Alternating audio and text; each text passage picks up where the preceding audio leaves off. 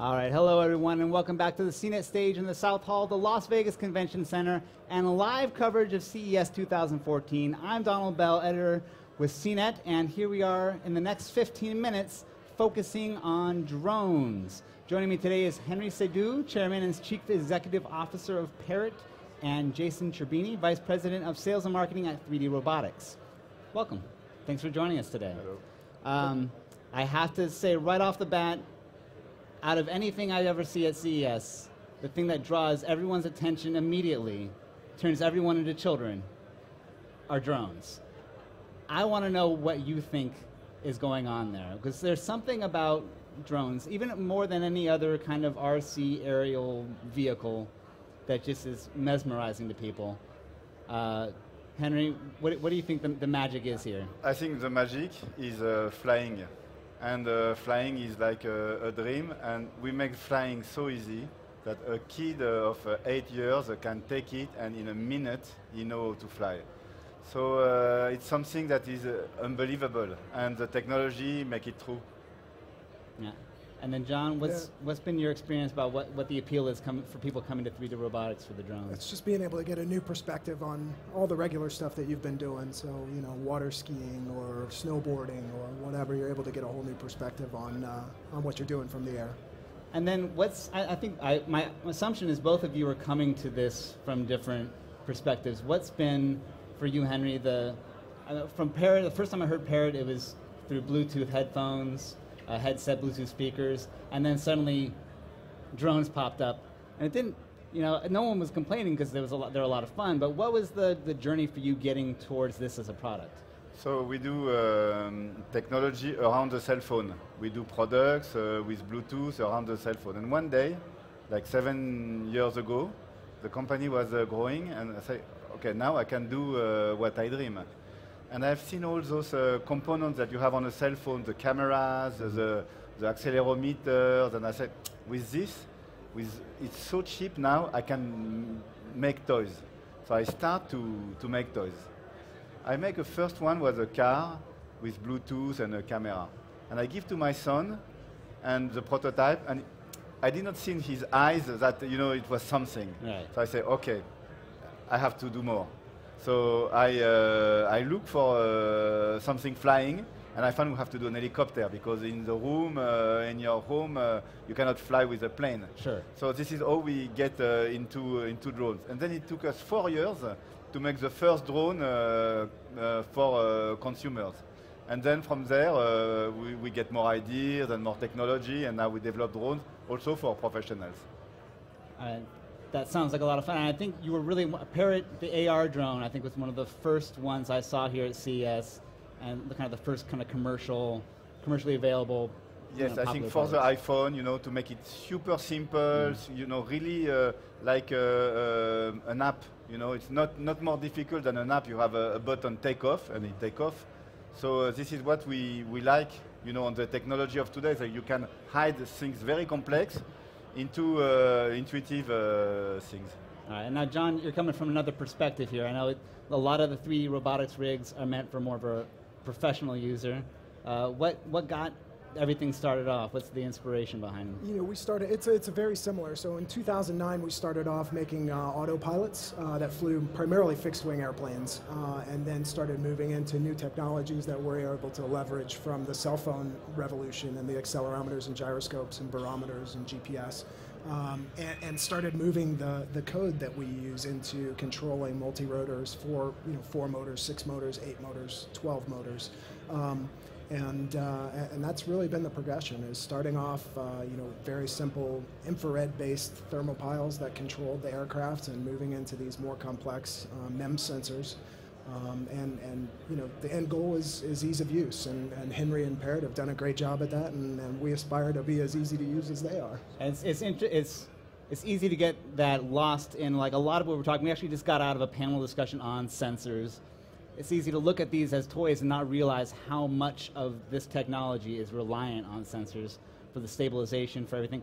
Tell me about your latest product, What's going on that makes this the thing that you guys are showing off this year? So this is Iris. It's our first kind of foray into the consumer drone market.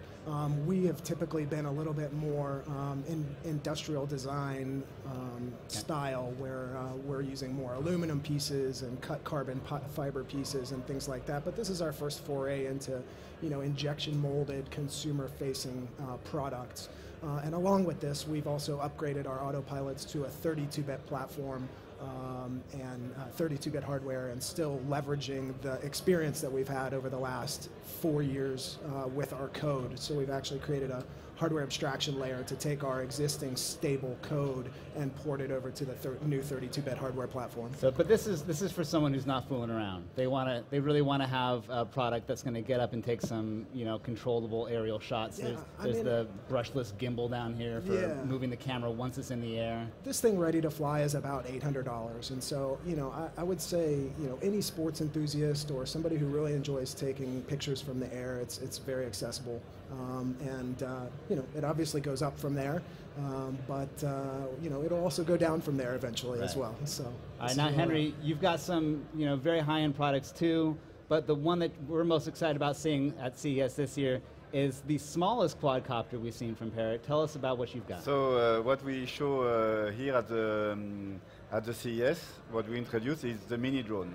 So it's really a drone for indoor and for the fun. Mm-hmm. So this drone roll, but it roll also on the ceiling. It roll on the walls, and also it fly. So it's really something that we do for,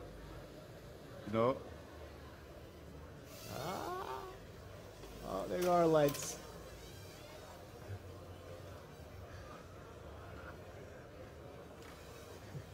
Yeah, my kid's all over that, I'm sure. And this kind of gets back to what sounds like your original inspiration of trying to find something fun for your kid as well, too. This seems like the top of the list of my 5-year-old's, Christmas I list. think to do things for the kid is difficult. It's a challenge. Don't believe that we do this because we believe it's easy. We do it because we believe it's very difficult. Today, the kids, most of the experience they have of playing is video games. Of course, video games are beautiful. They are very aesthetic, and they show the world a world of today. But I want to do something that, for the kids, it is as sophisticated as video games, but on the real world. Right. So this is why we get those ideas of those robotics for kids to have fun with the technology of today. On a certain way, you learn. For example, our drones, everything is repairable. So you can find any part, and we put tutorial and videos on the internet. So any kid which is 10 years old can fix the drone, change the part, change the color, and it's a part of the game. Yeah. And so that gets to another question I had about the hurdles for developing this product. Both of these are some products that have had years of development going into variations and other products that you guys have under your belt. What are the struggles that have happened? What do you see in drones that is kind of the biggest struggle against the category growing more? Is it the perception? Like even the word drone kind of sounds like a loaded word. Is it safety concerns? I mean, I see, like you were saying, like building something for a child is a lot different process than building something that's going to get up in the air and have a lot of power. What are the struggles?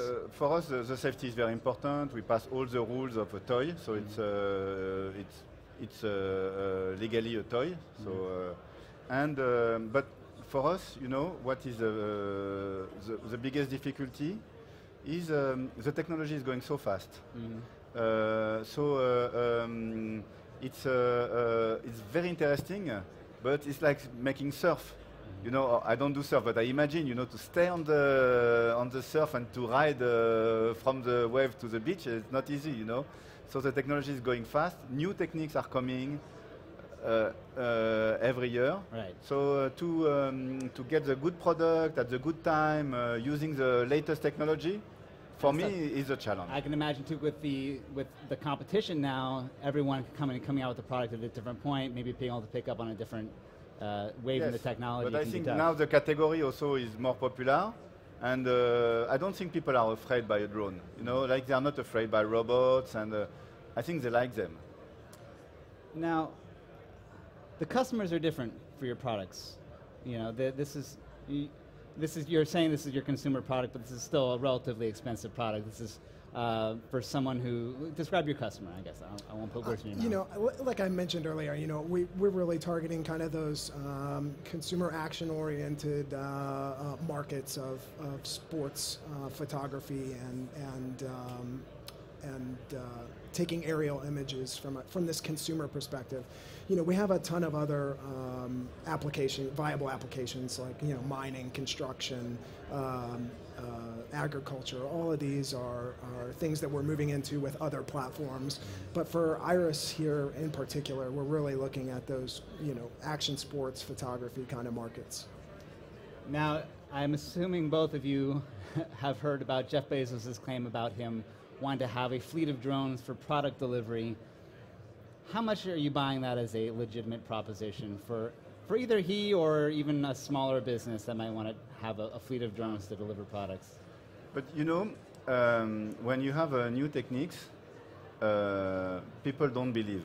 So when you say maybe tomorrow we will deliver drugs by drones, and so people find it's crazy. But at the end, everything is done, you know. So the question is, I don't know when, but for sure, for some things, you know, like a drug, you have a pain, you want the thing, why not, you know? So it will arrive. Today, the drones, the usage professional is to collect data. Collect data for mining, for agriculture, so it's making photography, mainly making photography, and then process the photography for different applications. This is the application today for the drone, and there is a lot to do.